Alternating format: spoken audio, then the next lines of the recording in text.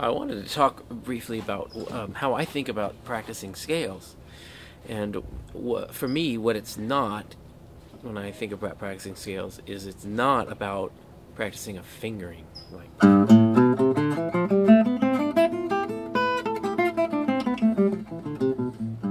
Because I always found that that wasn't particularly conducive to improvisation. So when I think about practicing scales, what I'm really trying to think about is what are the notes in that scale? What are all the notes? And where are they all over my instrument? And then I practice improvising with that, improvising melodically and harmonically. So we'll take an easy example. Let's take the key of G major. Okay, and you want to know what the key signature is, of course, and the key signature for the key of G major, it's 1 sharp, and that sharp is an F sharp. So the notes are G, A, B, C, D, E, F sharp. And so I want to explore that all over the instrument. And I'll kind of move around in regions for a while, in little areas, and try to create music with that the whole time, absolutely knowing exactly what note I'm playing all the time. That's the key for the practice.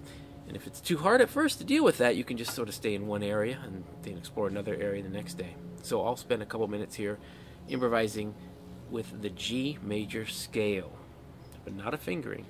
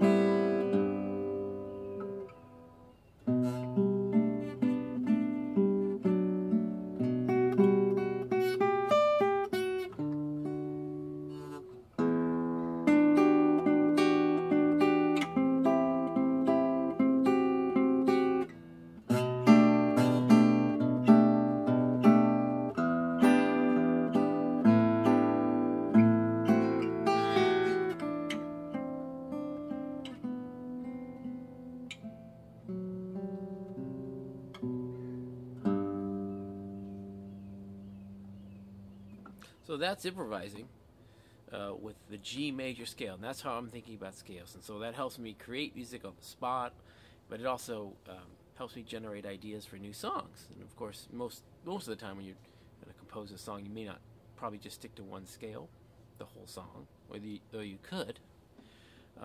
But that's sort of my daily routine. I'll pick a couple of keys with a scale and spend a few minutes improvising, and The whole time right there, I was knowing exactly what note I was playing, and that's really key. So if that's hard at first, if you're not that familiar with the fingerboard, maybe just stick with a few fret area. You know, stick down here for a while till you really know that part of the fingerboard super well, and then move to another, and then another. Hope you enjoyed that.